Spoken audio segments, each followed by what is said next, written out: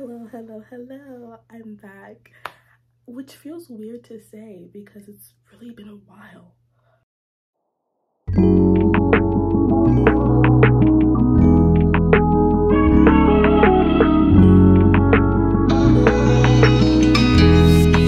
Like, last semester was so much, and then I took a much needed break, and now I'm actually back. It feels weird to say, but yeah, we're back in 2023. It's going to be a good year, I hope. Let's not put that into the universe, but I'm gonna hope it's gonna be a year of me, and yeah, I'm gonna hope. But yes, let's get into these books I read last year. I've talked about it on my TikTok. I've been posting a lot of my TikToks, so if you want to follow me there, go do that. Link down below. But let's get into the books I read last year because I know I'm late, but you guys, I've been going through a lot. Just don't be mad at me. Just know that I am finally posting this video, and I hope you like it because it's gonna be a long one. Maybe, I don't know, we'll see. I ramble, so I'm rambling right now. So yeah, let's get into the books I've read the rest of the year. So if you don't know, I basically do every 3 to 4 months my books I read because I tend to not read a lot of books, so I tend to try to get at least 10 to 15 books to put into one video to discuss them, so the video could be a good length.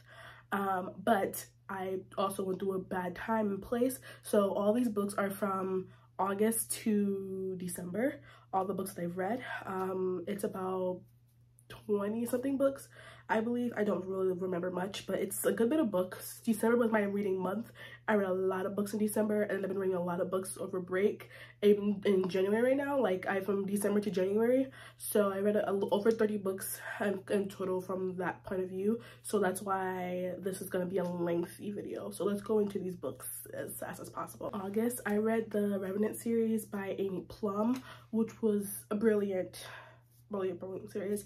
I still think about to this day. It was amazing. So there's 3 books. It's a trilogy. And the first book is called Die For Me. The second book is If I Should Die, and then the third book is Until I Die, which all 3 of these books are freaking amazing. If I had to put them in order, I think that it would go with the third book, the second book, and then the third, oh god, no, wait, cause like I got spoiled for the second book because I accidentally started the third book, so I got spoiled, so it just didn't eat as much. But the third book kind of ate too. So third book, first book, and the second book, I think they were all amazing. I had such a good time reading them. I am bad at synopsis, but I will try to explain as much as possible what this book is about. So basically, this book is about this girl. Her name is Kate. She ends up moving to Paris because her parents died, and her and her sister moved to Paris to be with their grandparents. And she meets this guy named Vincent. So in the beginning of the book, you basically see her going through a bad time, and she ends up deciding, let me go to get coffee or whatever. She go to like a bunch of brunch places because like she used to come to Paris a lot when she was younger, and then like being in Paris now without her parents and things like that, it's been really hard. So she's back in Paris. She goes to go get she goes to this brunch spot, and she sees this guy named Vincent, and she takes a liking to him. She thinks he's cute, and then next thing you know, he, I think, calls her over and something happens. And the book is amazing. That's how the book starts, but it's about her and Vincent's love story. It's a paranormal romance, and let's just say Vincent is not all he cracked up to be. And this book is it's so good because I haven't found a book that's like it. Like, I've been trying, and this book, there's nothing like this book. And that's why I love it so much, because you can't find anything like it. And I'm so excited to have the opportunity to finally be able to have read it, because I was dying to read it for a while, and I finally read it. It was so good. So I highly recommend the Revenant series by Amy Plum.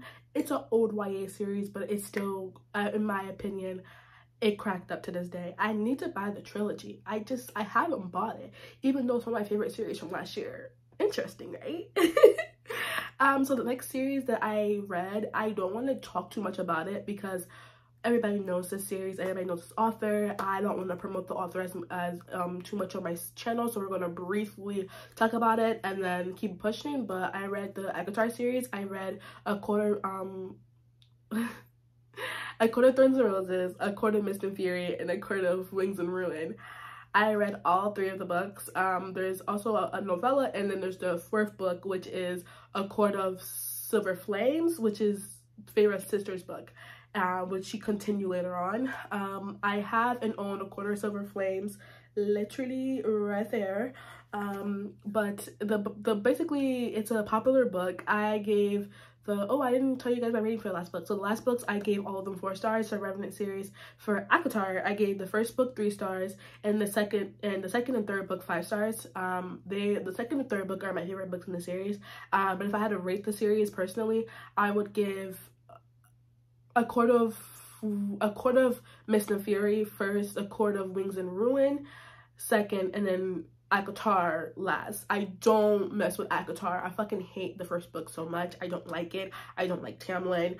So yeah, cause like I don't really like the first book. I don't like the first book, but let's be honest, Feyre's that bitch. I will forever say Feyre's that bitch. She's one of my favorite like fantasy characters that I read about, because like ain't nothing gonna stop my bitch, and I love that about her. So yeah. I'm not gonna talk too much about the series. You guys know the series, it's everywhere. So yeah, I read ACOTAR. And then around October, I basically read these 2 books. So I read these 2 books. Those are only 2 books I read in October. The first book that I read was A Million Kisses in Your Lifetime. I read it on audiobook. I love this book so much. So if you don't know what A Million Kisses in Your Lifetime is about, it's by an author named Monica Murphy. It's about this girl named Ren. She goes to this prestigious like boarding school, and her love interest is a guy named Crew. He likes that she's really innocent, and Ren is pure. Her dad doesn't want her. She's like a daddy's girl, basically.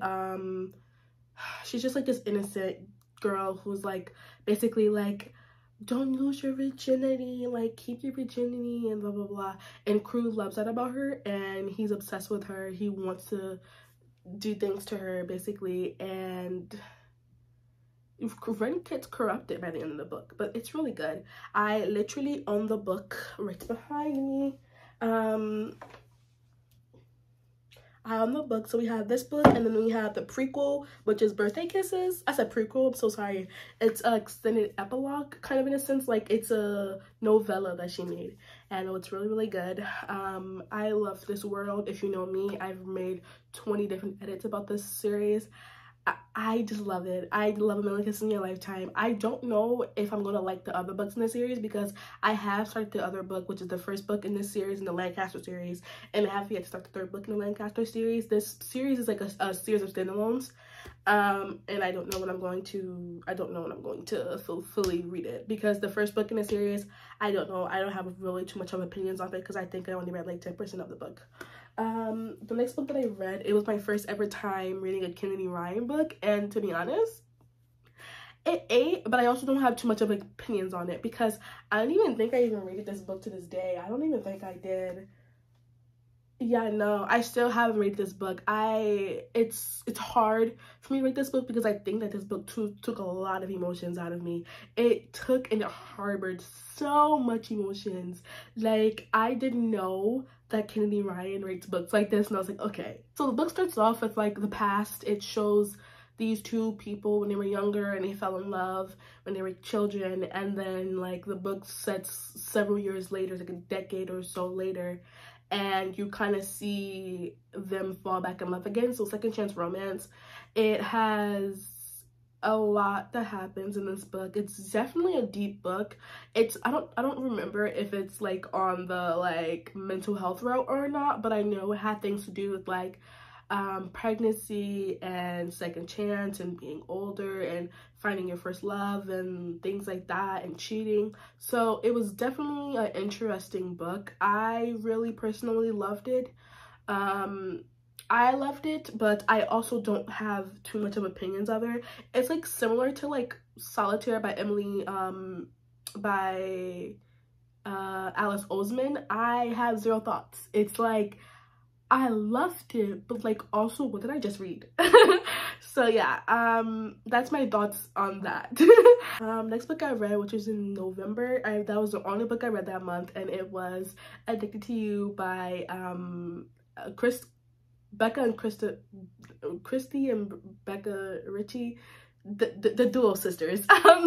Yeah, I read that book. I've read the Addicted series, and I have yet to finish the Addicted series. I already read book 1, and let's just say I love Lily and Lauren. I do. I love Lily and Lo. They are the best characters in my opinion. They were cute. I love them. It definitely talks a lot of like mental health, addiction, and like coping mechanism, like wrong coping mechanism that you need to work on.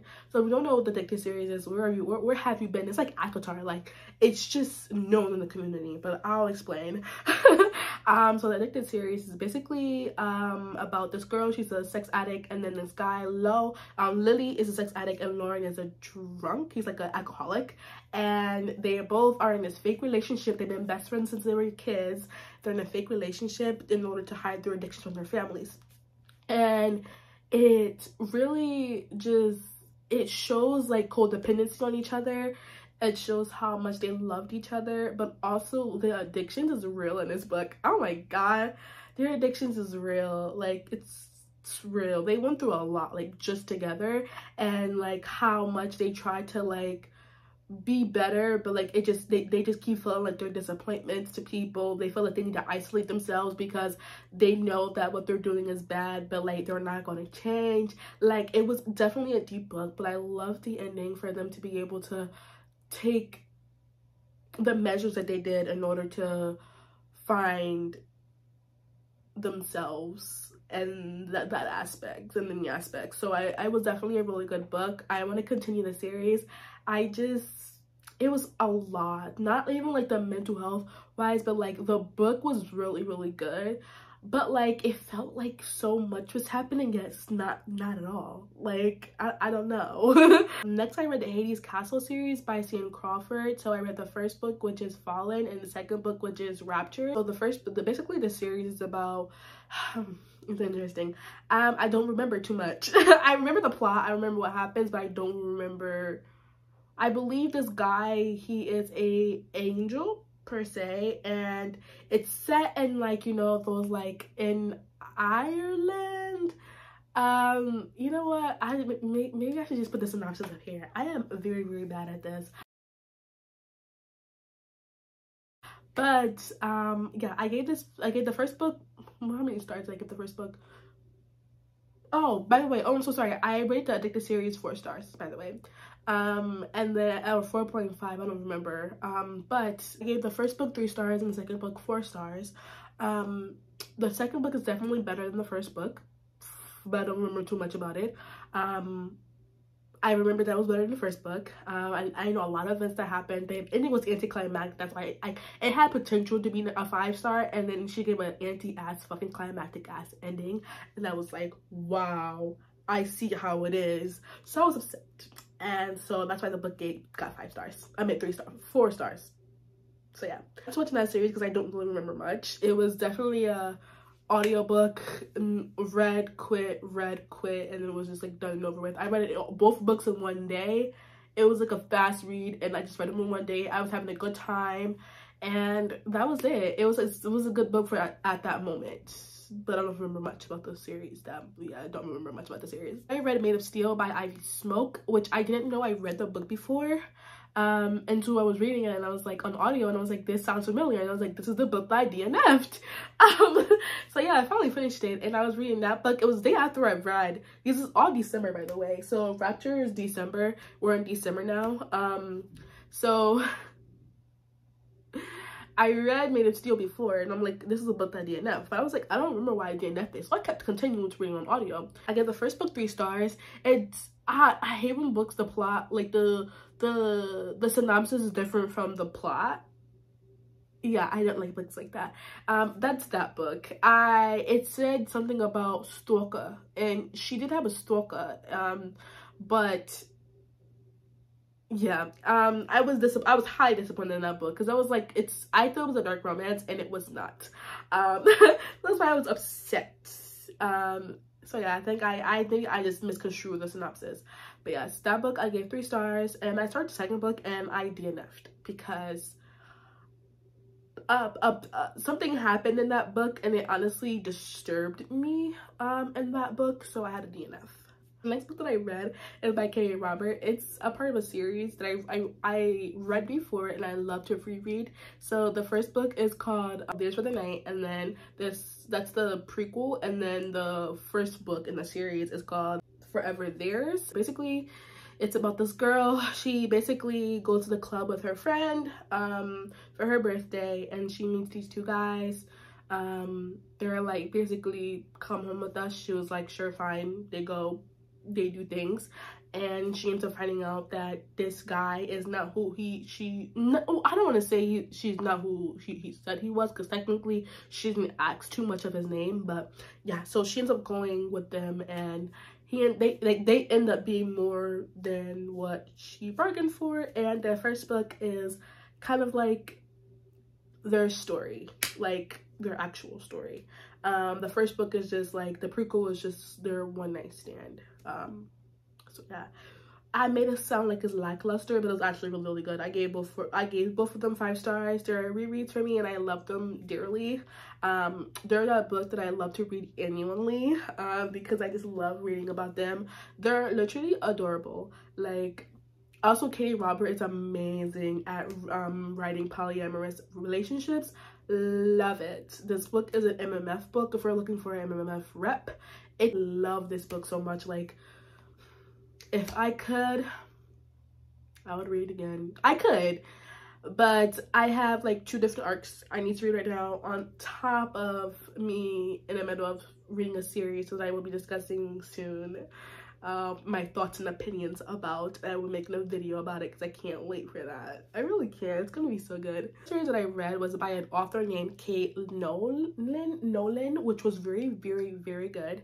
And I made an edit, and then the author liked my edit, commented, and then followed me. I was so happy. I was so happy. Like, I love this book. I love this series. Loved it, and I cannot wait to read any more books by her. I'm just in the middle of a lot of books right now, but I love reading books by like popular authors, because like, as much as I love reading popular books, I love non-popular books, because to me, I don't know why, they hit more. That's just me. The first book, which is Baby It's Cold Outside. The second book I am not finished with, but I read the third book, which is Made for Loving You, and then it has a prequel to that book, which is basically kind of like their story before you start the story, and it's Bad Case of Loving You. All 3 books I gave for 5 stars. They were really, really good. Short audiobook read. I had so much fun reading them. The first book is basically about this girl. She gets she's basically like going through a lot when it comes down to writing her novel. Like, she wrote this really huge successful series, and now she's in her next book and she needs to write it, but she can't write it. Like, she has a big writer's block. So she ends up like, oh, I'm gonna go to the spa for like a week or 3 and have a good time, and hopefully I can write up there in the mountains. She goes, and it's a huge snowstorm, and she ends up getting stuck, almost dies, and this guy, literally ex Navy SEAL, I believe, comes down, grabs her from like this huge snow pit that she fell into, grabs her, takes her to his house, and it's like instant love connection. If you don't like instant love, I highly would not recommend this book, but I ate it up. Also, I forgot this book even had like third act conflict. It does, but like, I feel like her third act conflicts make sense, because it's not like it's just I hate books that third act conflict for no reason. I think that her third act conflicts make sense, and I think that it's plausible for the book, so I wasn't upset, and I loved them. This book and all 3 books are good. The second book is basically about this guy. He is going through a lot. He lost his best friend. He was in a war. He lost his best friend. He thinks that he killed his best friend when he was in war, but really, no, it's not really his fault, but he blames himself, and he was going through a lot mentally. He ends up actually like coming up in like Baby It's Snowing Outside, actually. He is the guy's best friend, like really good friend. I think they met while they were overseas or whatever. no, not too much. It's been a minute since I read this book, but he ends up basically going to this wedding and meeting his ex, and it's really good. The ex, it starts off with her, and it's from her point of view. She is a writer. She writes romances, but currently she is being stalked, and we're trying to figure out who's stalking her, who's sending her these like illicit mail and doing all this. And she ends up like I said, you know, I said like she meets us at a wedding. So that's what A Bad Case of Loving You is. It's them meeting at the wedding all over again. And so I mean, for Loving You is like him like, oh, you want to go like stay with me for a weekend? She's like, sure. Like, I'm being stalked. He is a cop. He's an ex-Navy SEAL. Like, but I'm good. Like, maybe I'll like they won't find me.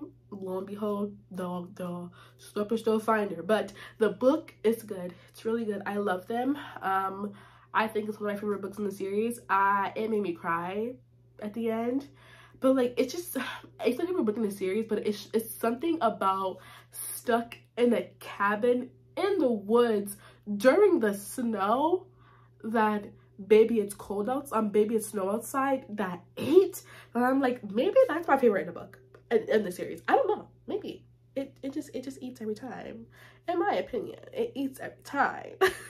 So then I read Heated Rivalry by Rachel Reed, and then I also read it's not the second book in the series because it's like a series of standalone, but it's like, this is like the 6th book, and then like The Long Game is like the 8th book in the series.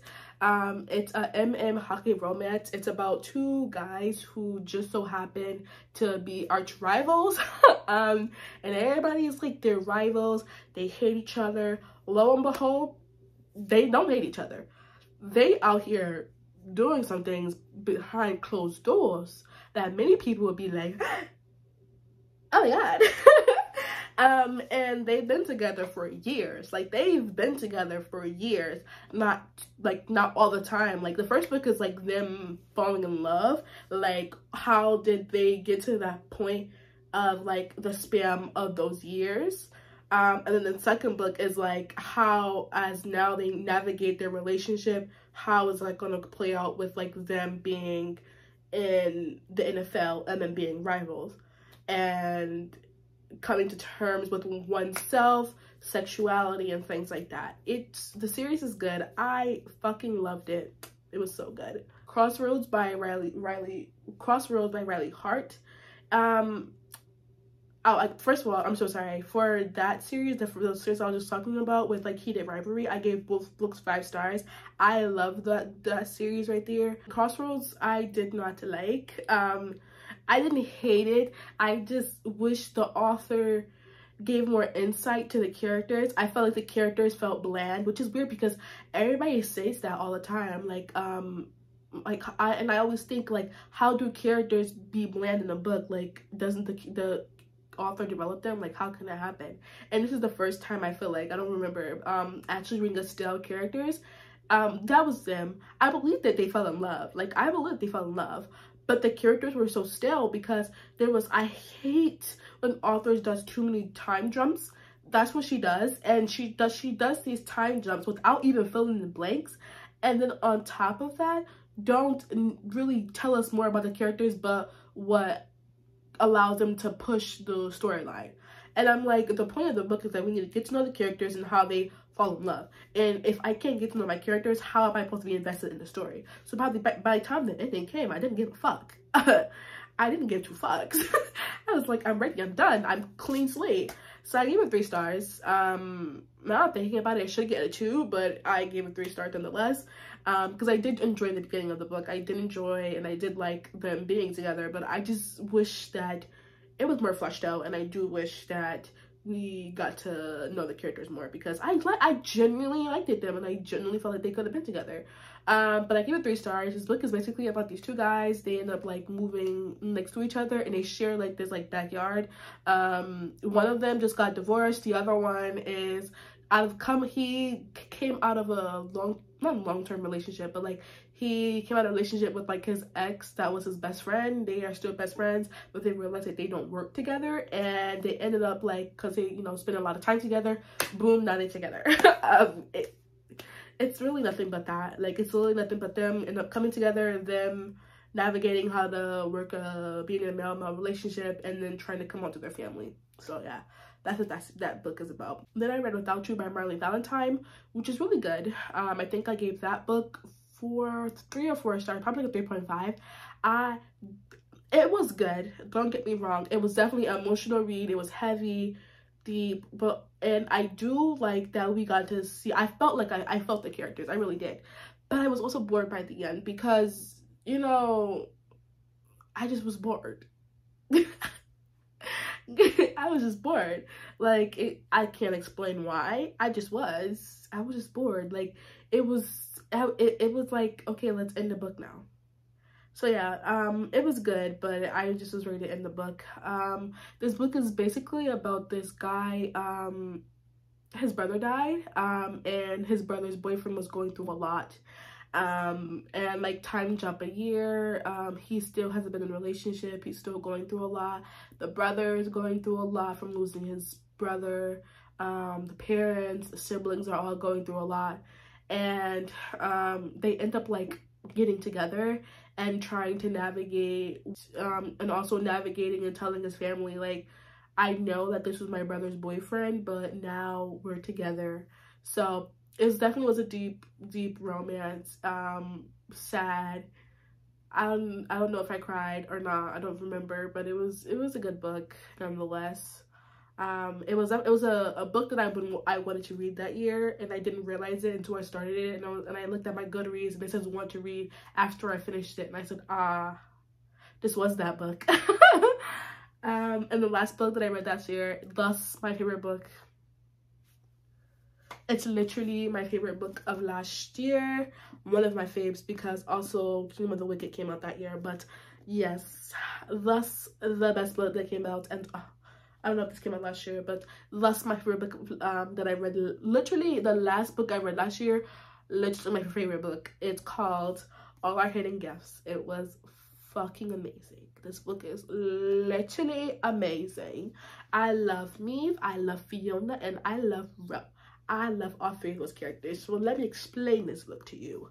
Basically, it's about this girl. She ends up like cleaning out the storage closet in her school because the teacher, she threw a shoe at the teacher, and the head mistress was like, go clean out the closet for her, like, as a punishment. She ends up finding this like tarot cards, and she ends up like studying tarot cards and reading them and trying to get to know them, the tarot cards, and how to read them. And then she gets popular at school for doing people's tarot cards. She feels this instant connection to them, this instant like ability to really understand these cards. And she ends up doing one of her ex-friends, Lily's tarots, and next thing you know, she like missing, gone. And I should also say that there's this mysterious card that keeps popping up that came out the day that she did Lily's reading, and we're trying to figure out what happened to Lily. We're trying to figure out is it paranormal related, and there's a lot of like paranormal activities, I shall say. There's witches, tarot readings, things like that. Like, the book is good. I love Fiona. I think that she's the best friend ever. I do wish that we get to see more Fiona in the book. We only see Fiona when convenient for me. POC characters feel like sometimes, I know that's not the author's intention, but the way they write it sometimes makes it feel like these characters are just made to be like the support system for the main characters. Like, they're the ones that they come to run to talk about their feelings, and this is what, like, basically to be their punching bag. But I know that's not your intention, and I definitely agree that that's not what in the cases of these books, but I can see where people can point that out, because there is a lot of shit that these characters go through that these characters, like these POC characters, always have to be that person that saves them in that sense. But I love them. So yeah. Like, I love Frances. My name's Frances. I love Frances and Radio Silence. I love Fiona and All Our Hidden Gifts. Like, they're amazing. Like, they are the best friends. They are just amazing. I love this book so much. Like, I can't explain to you how much I love this book. It's a part of a series. It's a trilogy, so I'm probably going to start the second book sometime this month or the next month coming up. I keep thinking about it, and I'm like, maybe I should finally read it. So the next book is here. It's called The Gifts That Bind Us, which literally looks gorgeous. I can't wait to have the opportunity to read it. I love this book. I know I'm gonna love this book. Hopefully, I hope I give it 5 stars too. But infinity out of 5. This book was just so good. Now, I will not lie, a lot of bitches was gaslighting my good sis. The only person who did not gaslight her inside of this whole book was Fiona. That's the only person. Everybody else gaslight the fuck out of her. So yeah, highly recommend the series. Please go read it. Like, seriously, go read it. Like, I'm not kidding, go read it. But yeah, that's the end of my video. I've been talking for 34 minutes. I need to go to sleep. But it's only like 7 o'clock, so what the fuck am I talking about? But yes, I hope you liked this video. I hope you took some recommendations. I highly, if I had to choose one book for you to read, highly recommend this one. But I currently have read 14 books in the month of January, so you will see more January wrap up soon.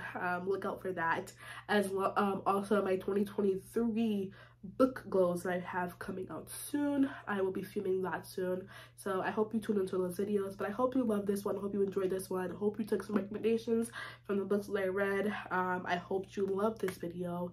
Please like and subscribe, and I love you.